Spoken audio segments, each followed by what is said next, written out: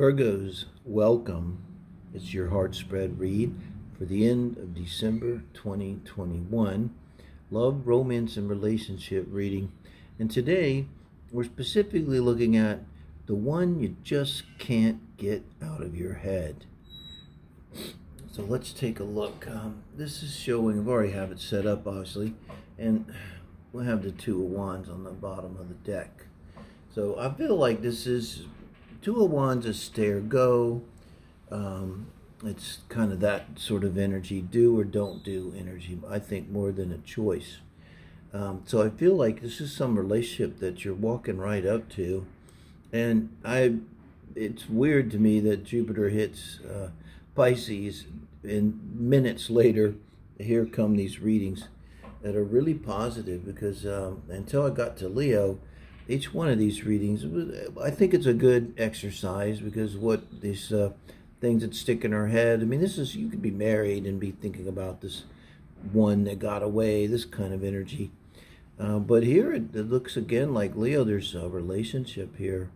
A really beautiful, karmic, rich relationship.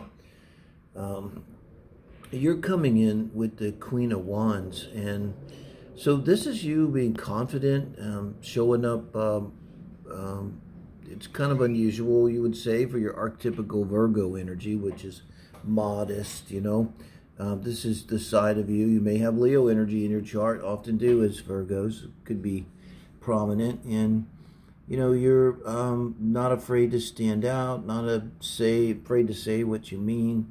And this is you being very active. This is you feeling secure, being mature.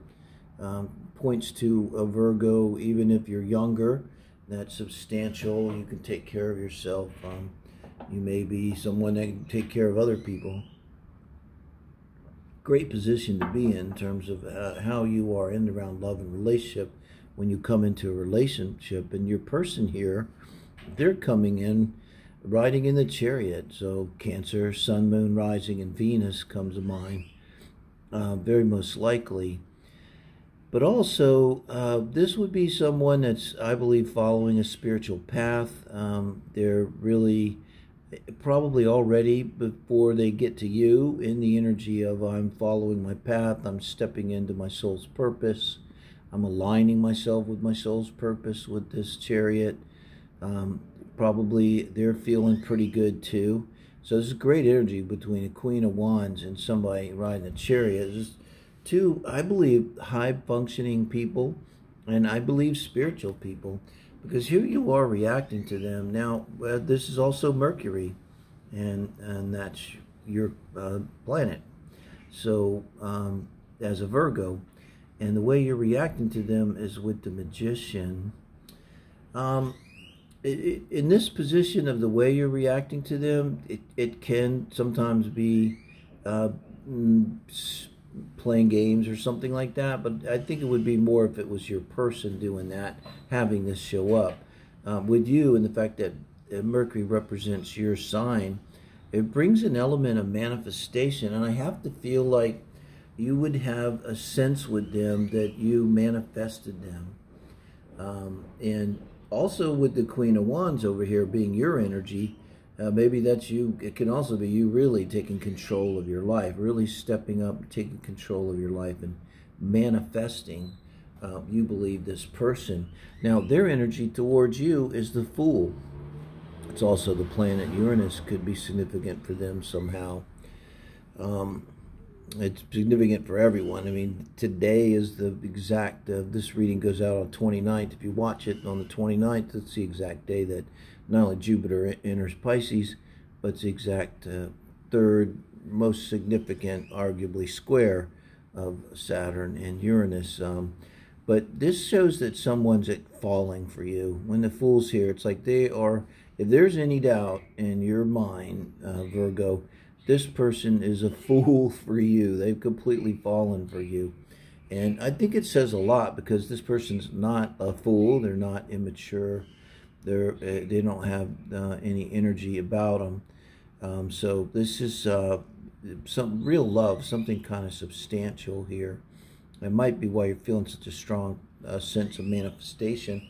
Now here, You have, this is your energy, which is advice from Spirit for you in this relationship, and that is the Two of Cups. And now for them, they have the Judgment card, their advice from Spirit.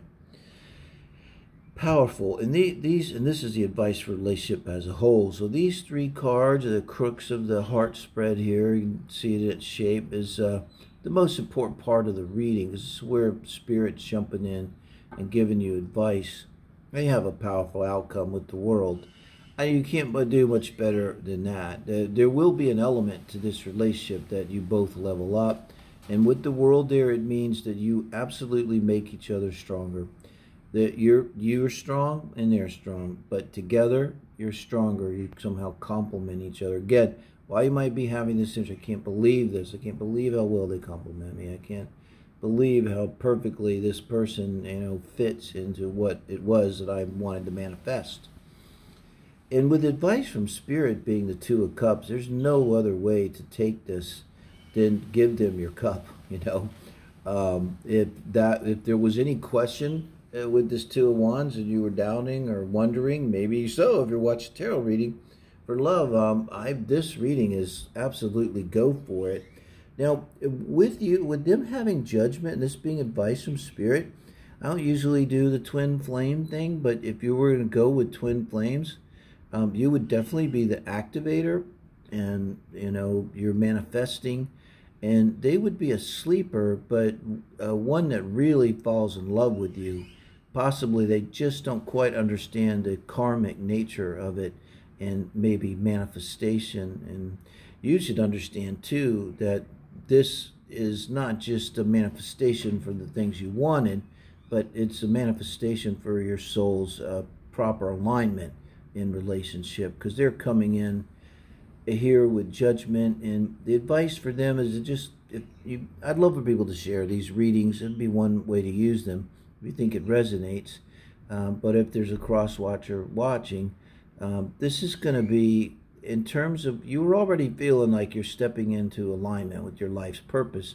And maybe that's why you're so ready to fall as the Fool here for your Virgo.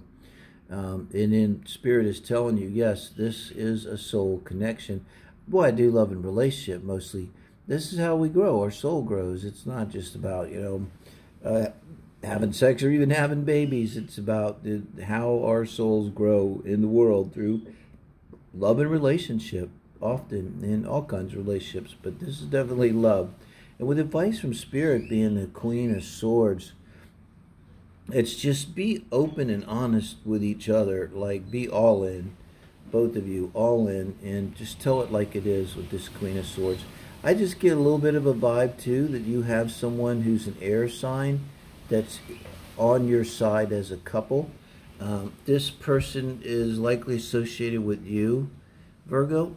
Could be like a sister or someone that's in a position like a peer to you, but in a powerful position that I believe is supportive for this relationship. And this person may also be telling you, my God, you know, just be glad, you know, just take the win and go with it, you know. I don't know what else I could possibly say. You have the world as the outcome. Again, saying about that with the world of the outcome, I mean, there's marriage very often. I think it means marriage because it's leveling up. Not that marriage is leveling up better than being single. It just takes you to a different level. The world shifts when you're married. Now it's not just you, it's you and your person, and it's a completely different world. It's a completely different level. And so I think you'll take this, you'll both be doing this together, leveling up together, and creating a new life together, you know. Both of you moving in, especially your person, it's, you really did manifest them. That was all meant to be.